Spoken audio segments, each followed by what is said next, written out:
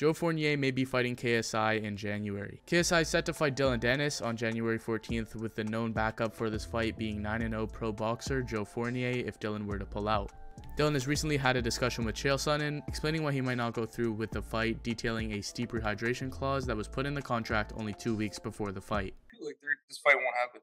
I think that they're starting to get scared. They're trying to make like weird things in the contract now 2 weeks before.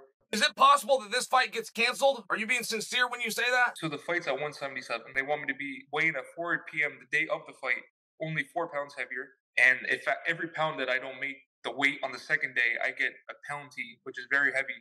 KSI's manager Mams Taylor then debunked this, saying that it has been there since Dillon Danis signed the contract and that there were no issues up until now. With people saying that Dillon was looking for a way out of the fight, Mams posted a picture of Joe Fournier, which he quickly deleted, making everyone think that this was now going to be the opponent for KSI in January. Mams then lifted the rehydration clause entirely, with KSI to go through with this fight against Dillon at a weight disadvantage. KSI himself has responded to this whole situation, saying that he's ready for Fournier to step in, as confirmed by Mams in a recent interview.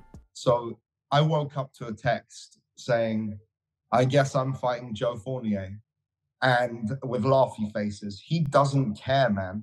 He doesn't care. That's the cool thing about him. He didn't even know about these clauses and this and that. So why would Dillon pull out? Numerous people on the internet have given their concerns as to why Dillon may pull out. Dillon is a known troll with a reputation for talking smack about everyone and not necessarily fighting them. This trolling could come to a halt or at least be less credible with a loss to a YouTuber like KSI, which would be embarrassing for his combat sports career that he still has ahead of him. He's only a 2-0 Bellator fighter that plans on returning to the octagon pretty soon, and with Dillon not showing up to the scheduled press conference, this put doubt that he would show up to the fight at all. Dillon is still set to fight KSI, however, but with the rehydration clause controversy being cleared, he seemingly has no excuse to not make the walk. Regardless, Misfits Boxing and KSI have a safety net in case anything goes wrong with the Dillon fight, being another fighter in Joe Fournier already fighting on this card against Tony Christodoulou. This means that Fournier will already be ready, have made weight, and gone through training camp, ready to fight the next day against KSI if need be. The plan for Misfits is that with KSI and Joe Fournier getting a win on the same card on the same day, that sets up the next fight for KSI perfectly, getting Fournier familiar to the audience and being able to build the fight up more. However, as mentioned before, we may be seeing this fight sooner than expected. Joe Fournier is a much more credible opponent than Dillon Danis within the squared circle, with him being a 9-0 professional boxer with a 100% knockout percentage. Even though his competition has been very poor, we see most boxers do this for their first couple of fights, fighting journeymen to build their resumes before taking on bigger challenges. And along with this, Joe is the same height, weight, and size as KSI, making this an interesting and even matchup on paper. This fight would be the former 39-year-old undefeated pro boxer who didn't make it to a high level in the sport, but had several fights and has been training for a lengthy period of time, going up against the hungry and younger YouTuber who is looking to build his resume and work his way up to get a fight against Jake Paul. Also, if you guys are enjoying the content so far, be sure to let me know by leaving a like and subscribing, as it helps out tremendously and it lets me know if you guys want to see more. But back on track, Fournier's last fight was an exhibition against David Haye, that while he lost dominantly, that fight didn't go on his pro record as he gained experience in that fight against a former cruiserweight and heavyweight boxing world champion in David Haye.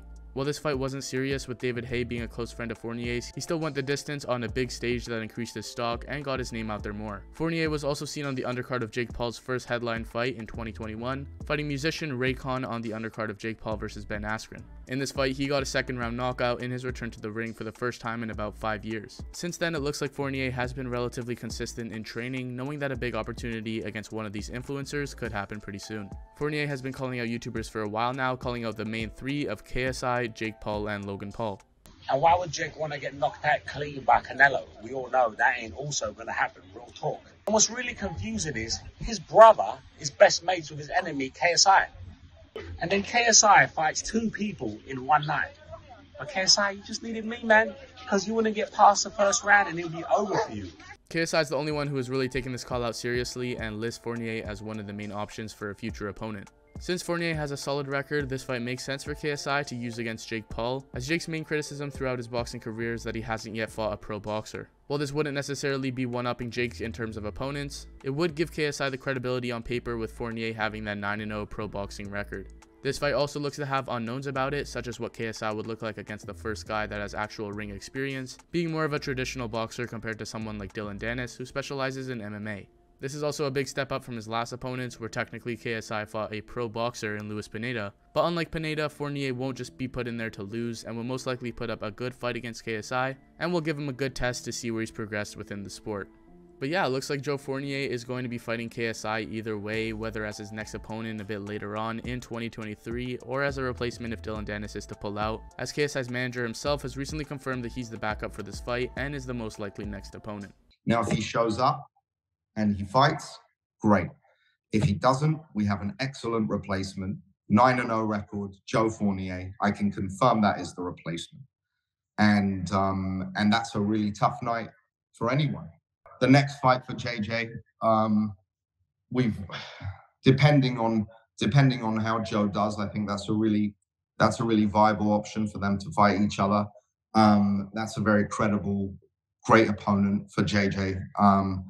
And then let's see what happens after that. But let me know your thoughts in the comments down below on the fight between KSI and Joe Fournier, and if you think this is a more competitive matchup than Dillon Danis. But with that being said, thank you guys so much for watching, and if you enjoyed my content, be sure to leave a like and subscribe for more.